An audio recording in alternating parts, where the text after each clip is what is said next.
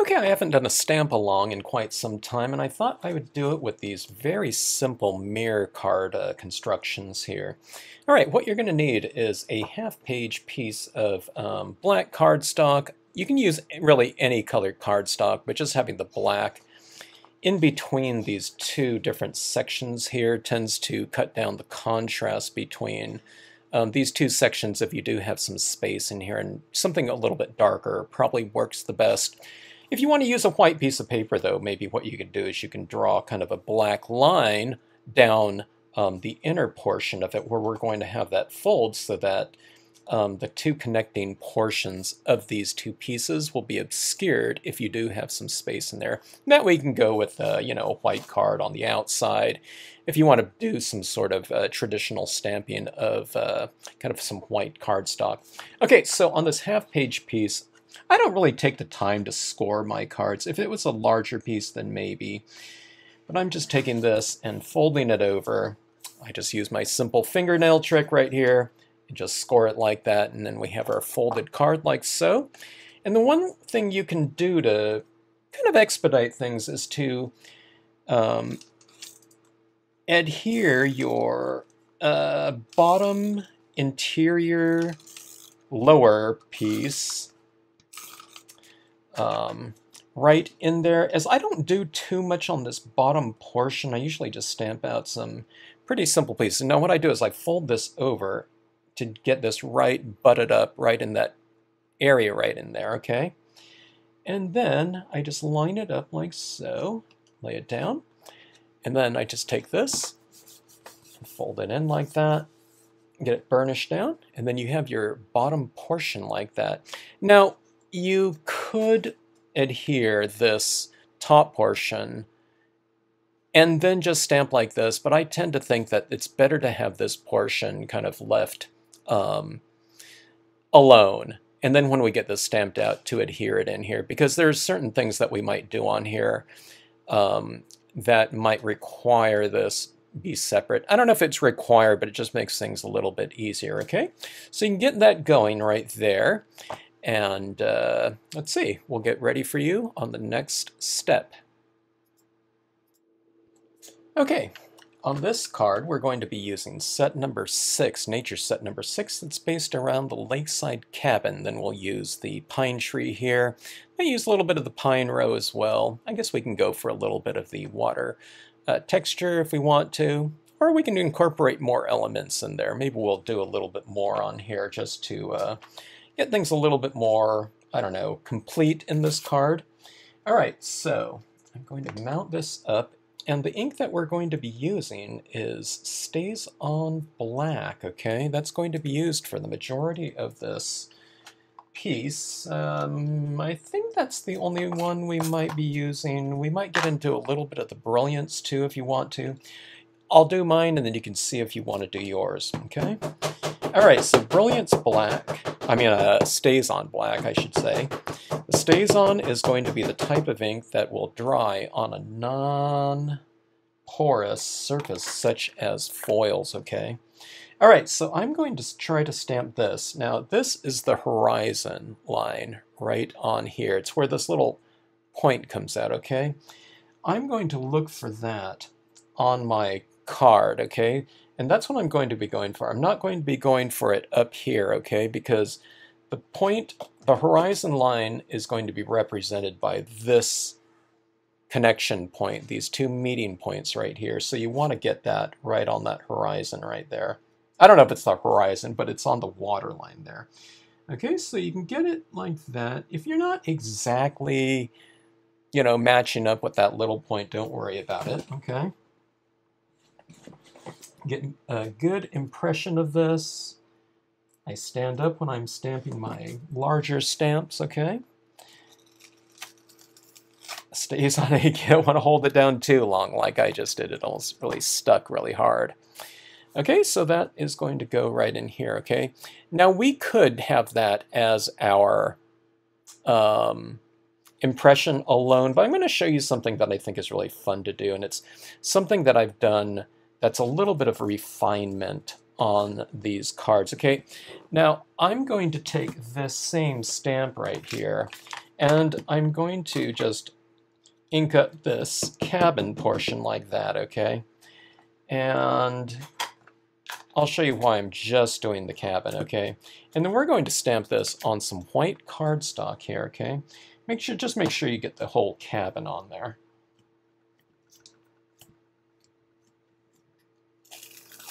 Okay. Now, like I said, that cabin portion is the only part that's going to matter. What we're going to do is we're going to color that in, and then we're going to just glue it right down on that surface right there, okay? All right, I'm going to allow that to dry for a little bit, and let's get to a couple other impressions. Let's go for the pine row here. Let me find a block that's going to fit. This one's a little bit too big, ideally, but we can use it here. All right, so we have these spaces around this lakeside cabin, and I think I want to make that a little bit more complete by going out to the outside edges. I inked that whole thing up, and one of the things that I show people in my first classes is that what you do, just to kind of vary the impression quality a little bit, I'm drying this ink down at the base, and I'm drying it a little bit more here. The top portion is very wet. Now the StazOn ink dries pretty fast, so you have to do that pretty quickly, okay? And it'll go like that, and it just transitions a little bit lighter down here, okay, where it's overlapping that. Okay, and we'll do that the same way on the other side, okay? So I'm inking that in. Okay, wiping off the bottom portion like this.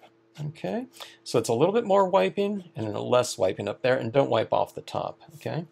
And then we'll go in here, go out to the side, and we'll go like that. And it's a little bit lighter down here. I'm going to put a little bit of mist down here at the base, I think with some white pigment ink in the end, okay? All right. Now, this portion right here should be pretty dry. Let's give it a check, okay? StazOn ink dries very quickly, okay?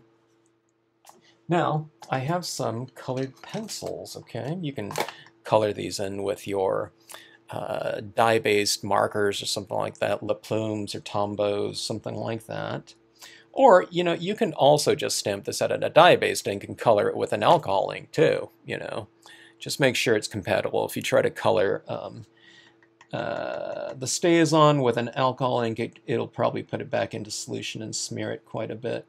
Okay, so I'm going in here and coloring, and I'm going to leave those windows not colored, so it will look like a bit like interior lighting within that cabin area, okay? Now on top I am going to put a little of this brown, okay, but I want to have the top portion of the roof pretty light, okay? And that's so that it looks like the lighting is coming from above, but you know, you can get a little bit of color in there just so it's not just straight white, okay? We'll go like that. We'll just keep this really simple. I'll just do a quick coloring like that. All right. And then what I'm going to do is I'm just going to loosely cut this out. All right. Like so. Don't bother cutting the trees. The trees are already on the impression on the foil, okay? So it'll look like that. All right. And then what I'll do is I'll just cut this bottom portion. I think I'll leave some of the rocks on this as well, about like so. Okay? And then what we'll do is we'll adhere this to our cabin right here. And let's see, here's my little crafter's tape runner. Just put a little bit of strip like that on there. And then we'll take this. Now see, right now, I mean, like I said, you could just leave that as is and just go with that. Or you could put a little white pigment ink up there or something like that. But I just tend to think that looks a little bit more dimensional on paper like this, okay? You don't have the rainbow holographic aspect of the paper showing right through the cabin, okay?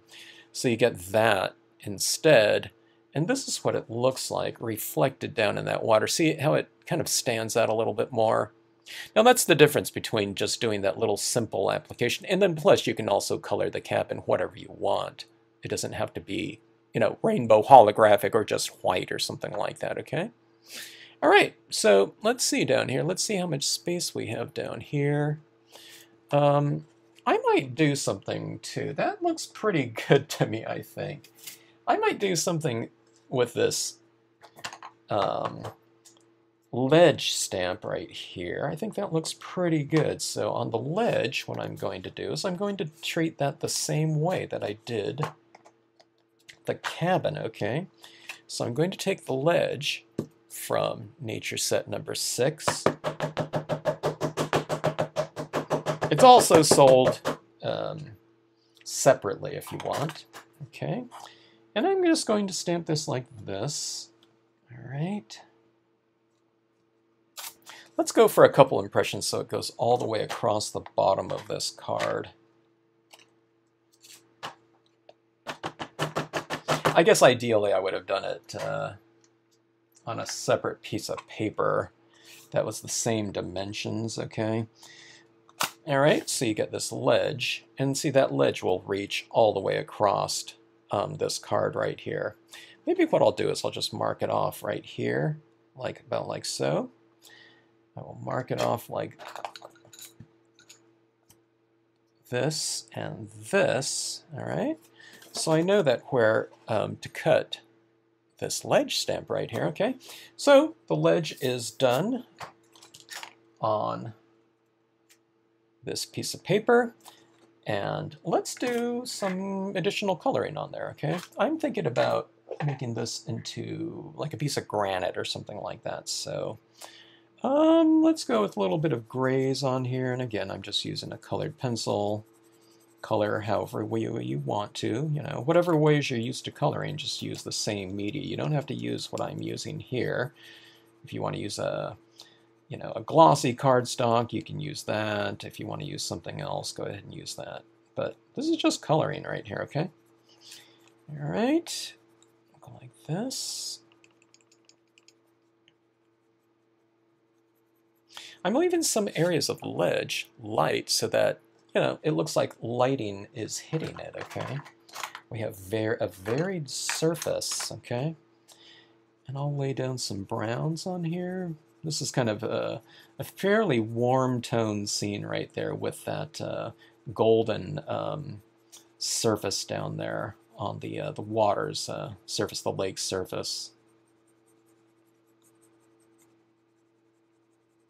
All right, so there's a lot of dynamic, I don't know, nature with the rainbow holographic paper that we're working with. Gold is really dynamic, but even like a gold cardstock like that, as dynamic as that is, it's really, I don't know, kind of subservient to the rainbow holographic with all those colors in there. So that being said, you don't have to spend too much time on this type of coloring right here because of the nature of this construction. People aren't going to be looking at this rock too much, okay? I mean, but that being said, that coloring that I just did right there, I don't know, what it'd take, like a couple minutes or something like that. All right, so go like that, cut off the edge like that, and that's going to be our foreground rock down here, about like so, okay? All right, now I want to use some trees on here, so I'm going to put some trees on both sides of this rock, okay? But we can't stamp over the top of the rock and have it go straight into this foil, so we're going to remove this, and we're going to stamp our pine tree, okay? Like that. Let's grab our StazOn ink.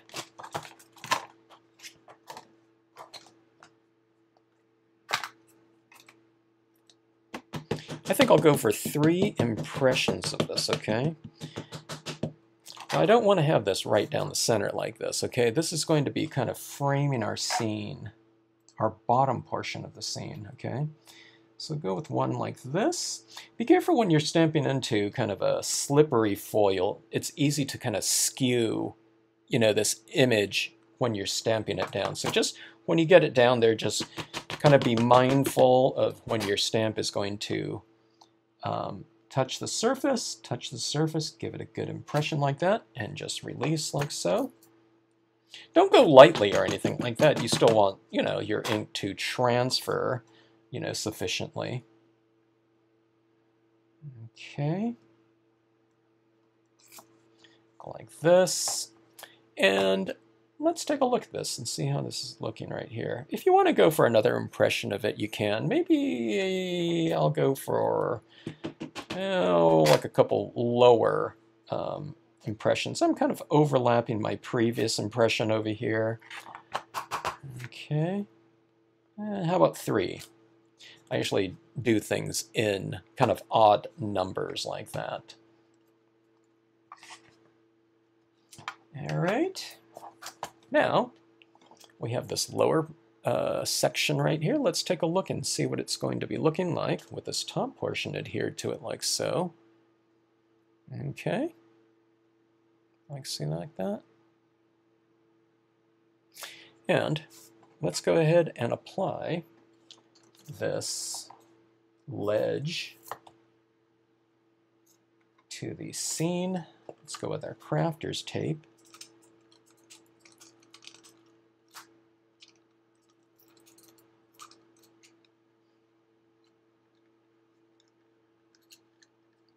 This cartridge kind of got loaded funny. Oh, let's see. Yeah, let me just roll it like that. Oh, or am I out? Oh, let's just go ahead and adhere this here. Okay.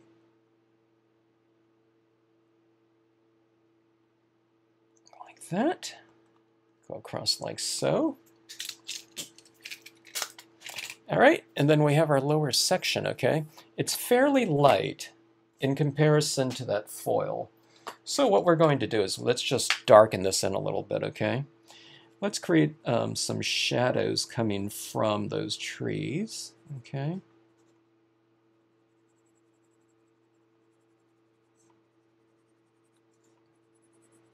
What I'm trying to do is I'm trying to, kind of match it up tonally a little bit.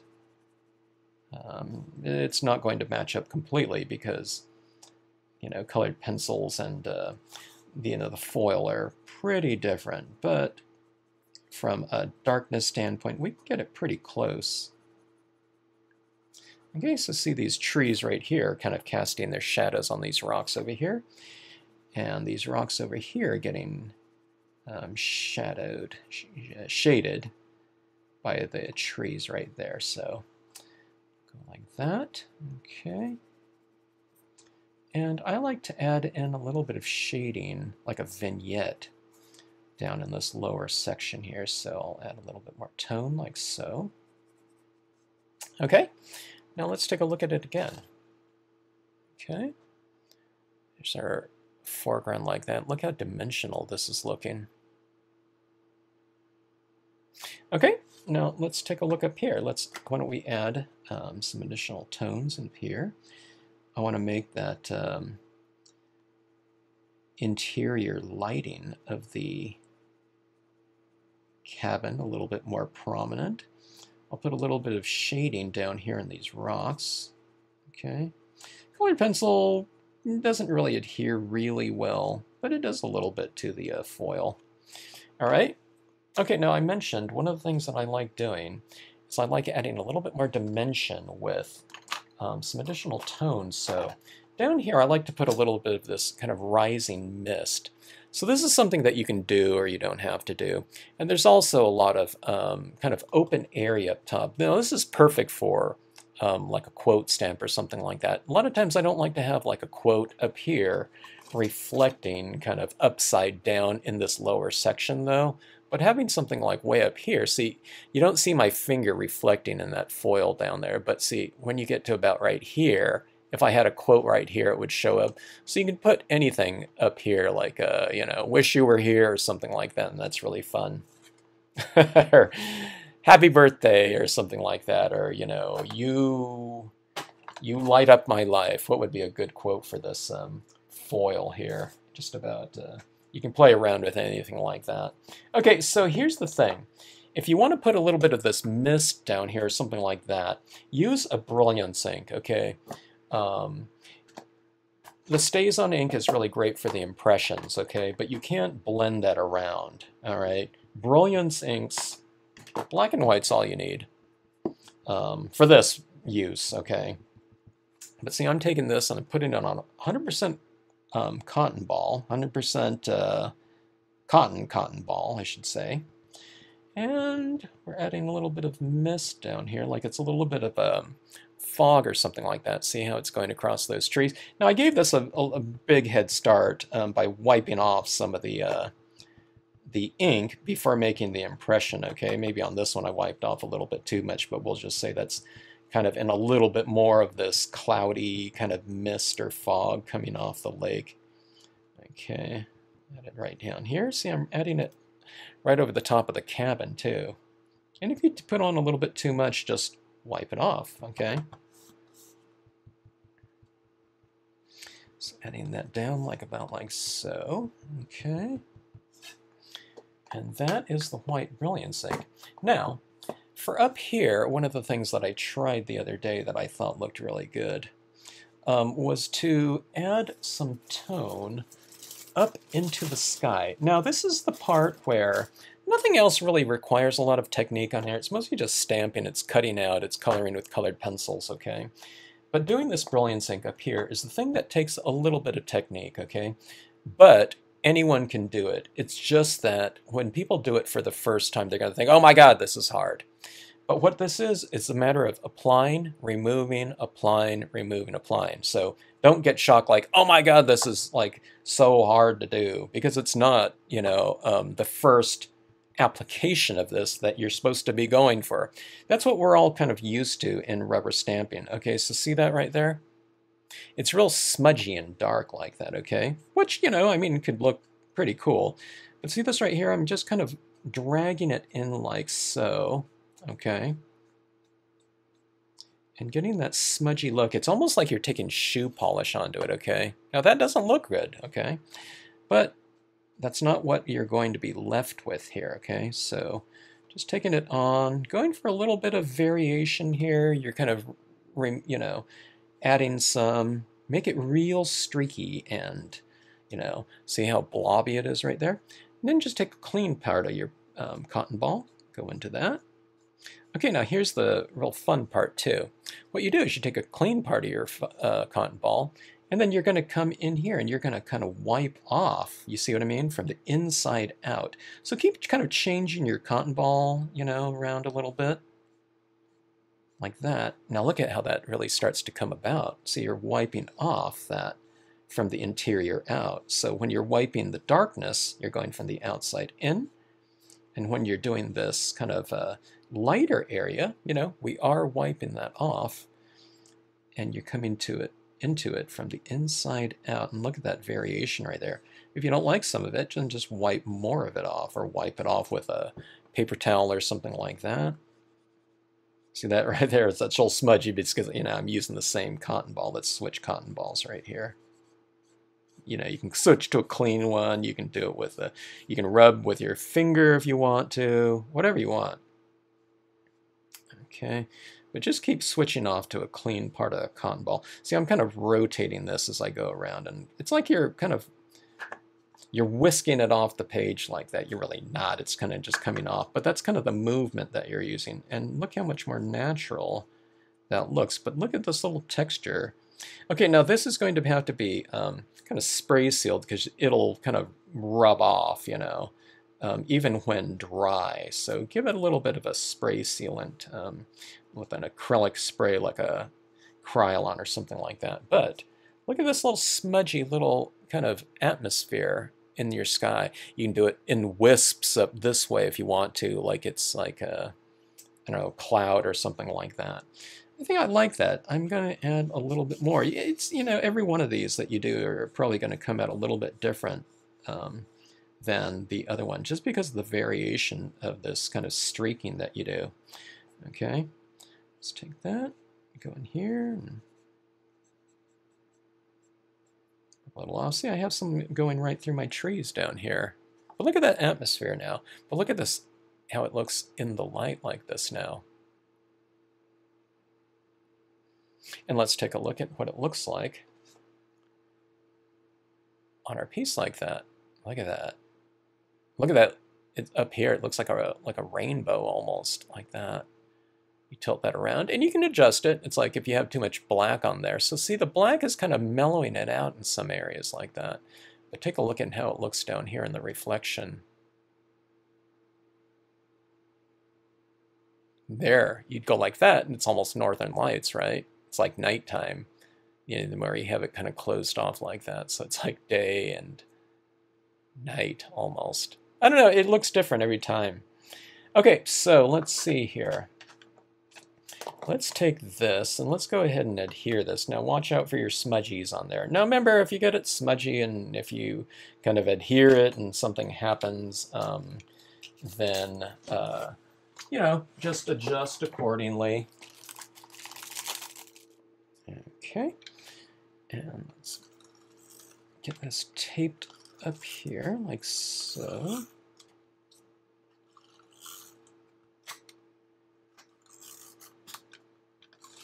I go for the perimeter, and then I do this X right through it like that. Okay, and then what you do is you just kind of go like this, do it the opposite way, hold this up like this, and just take this and run it right down to that connection point. If you have a little bit of space, it's a little bit better, but I don't know, just going all the way down is going to be fine. Then you can just adjust. Okay, now be careful about this portion. Just take it like this, and you can adhere it down like so with whatever you're using. And then we have our card like this, okay? And like I said, a quote up here or something like this, or a quote down here in the water looks excellent. I'm going to go and take a look and see if I have some little figure or something like that that I want to put down here in the water. I think I have a good idea. And maybe a quote stamp up here would be really good. Okay, I think I have a good quote here. In the woods we return to reason and faith. And I thought this canoe and fly line would really go really well in this water area right in here. Wouldn't that be fun? Okay, so I'm going to do this again in the Stays on Black. Okay, I think I'm going to use Stays on Black for both. A lot of times when I do my quote stamps, I do it in white in the water. I love the way that it looks like it's floating on the surface, you know, text like that. It's like movie credits or something like that, when they have these kind of texts that are kind of floating, you know, in the credits for the movie in the beginning or something like that. That's what it reminds me of. Okay, I'm wiping off the edges a little bit just so that those ripples kind of transition a little bit around the side. And we'll go about like so. This kind of gives the lower portion a little bit of a focal point. Okay, so we have our little canoeist like that, little fisherman like that. And look at that. Isn't it like a fisherman's dream?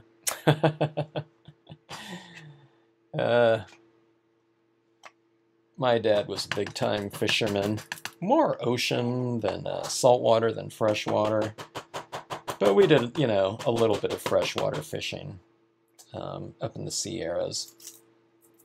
But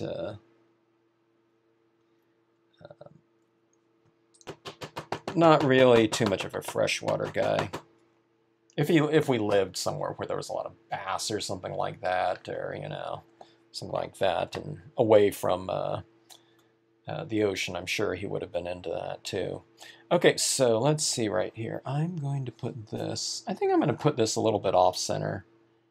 And over here, forgive my head, big head in the way here. I don't know if I just put that straight or not, but go like that. Not too bad. Pretty straight there. Okay, so this is the card like this, but look at this card. Look at those colors up there like that. Isn't that really cool? I might have added a little bit too much white down here. Let me see. I'm going to kind of blot that off a touch. Okay, about like that.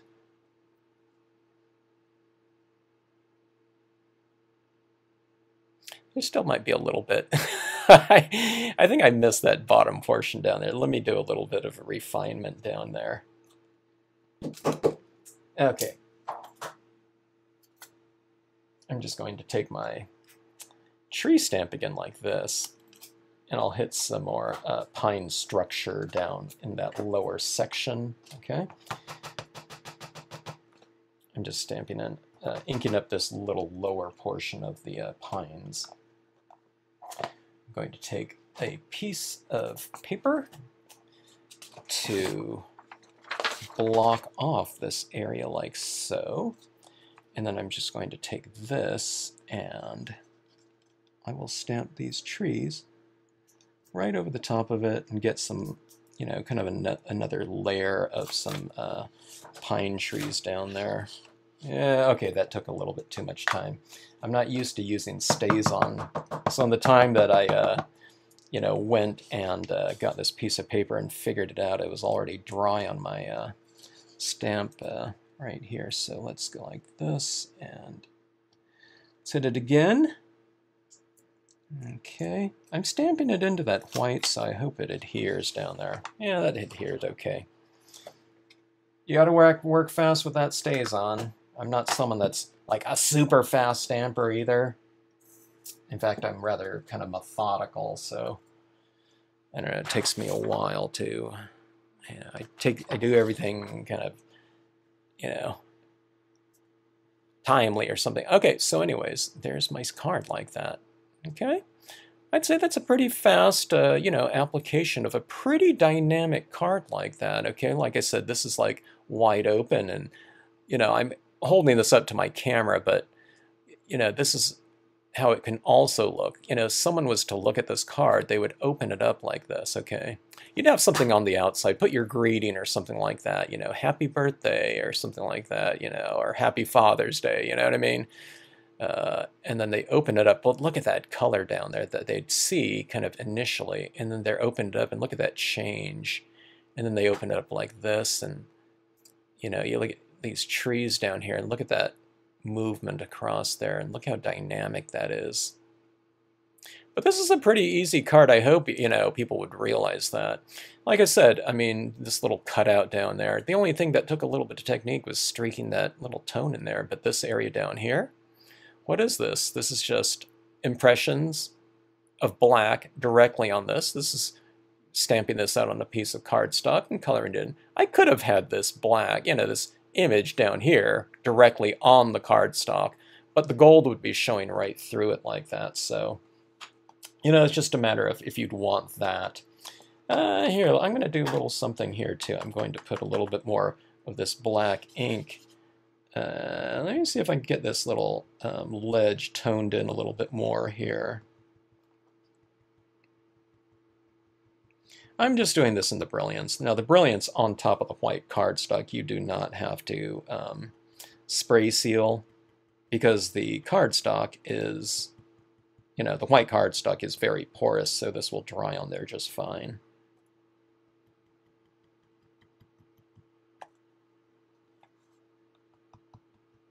You can use anything. You can use any color. You can use dye-based inks, you know, for this shading here. You can use any type of, you know, color box, pigment ink, whatever you want, okay?